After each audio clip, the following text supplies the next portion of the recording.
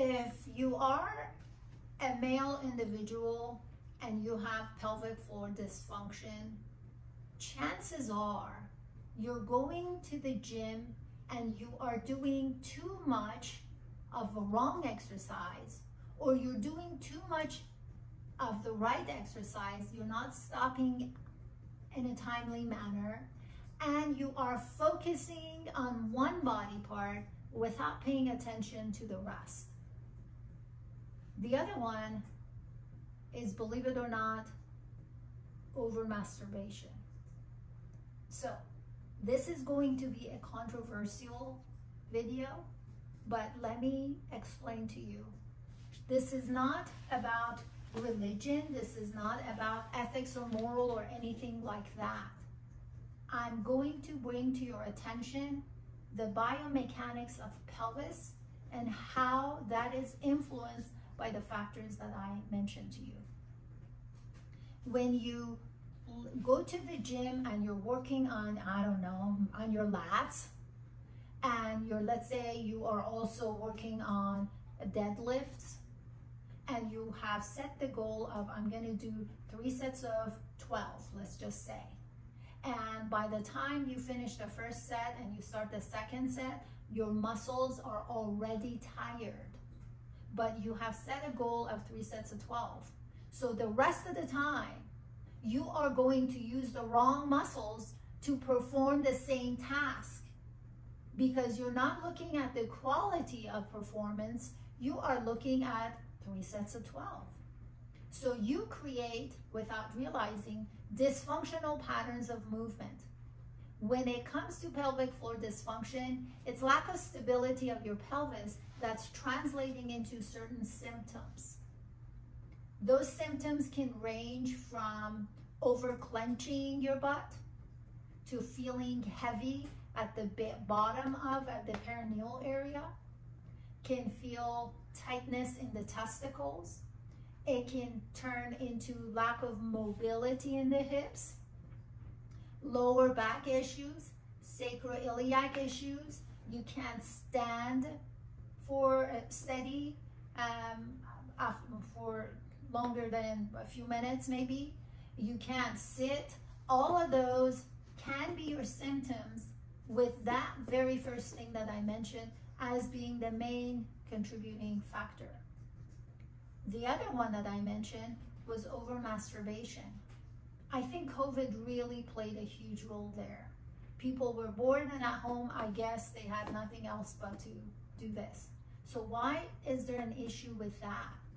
Because typically, you're not going through the proper movement of the pelvis that is involved in sexual intercourse.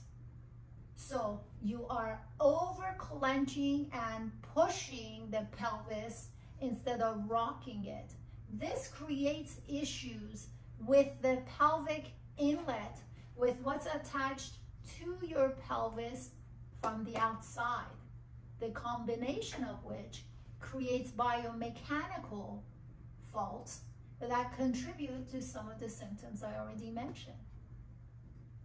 So it's very easy to go and typically in male individuals, you know, it's like, let's rule out STDs. You might have seen different providers without even realizing that, hey, my back pain has to do with this behavior, or my hip mobility issues that's causing some of my issues has to do with the same problem. Chances are you haven't really looked into it until it started involving your penis. That's when you're like, oh my gosh, what's going on? So you've seen urologists, they've done studies, you've had STD testing, nothing's shown up. It's like, oh my gosh, I don't know what is happening here. That's when you might have seen a pelvic floor therapist who has actually gone through the anus trying to access the muscles on the inside, and they have already reported you that things are tight or weak or whatever the case may be, most likely tightness. You get some relief, but maybe not that much, if at all. You may have been given a wand to go inside and address some of these, which may help you, because after all, a wand can go a lot more than an index finger does. The reality of it is it's a biomechanical issue that is making your house become unstable and contributing to some of the penis-related symptoms that you have. Unless you address the cause and fix what was created, you are not going to necessarily see the results that you're looking for. If you can relate to this and you have questions, give me a call. Let's contact the office and we'll see if your issue has to do with pelvic stability. In my practice, I deal with pelvic floor dysfunction as a result of pelvis instability. That means instability within the joints inside the pelvis and whatever is connected that pelvis is influenced by. I hope this made sense. Make sure you contact the office. Make sure you subscribe to the channel. And until next time, take care.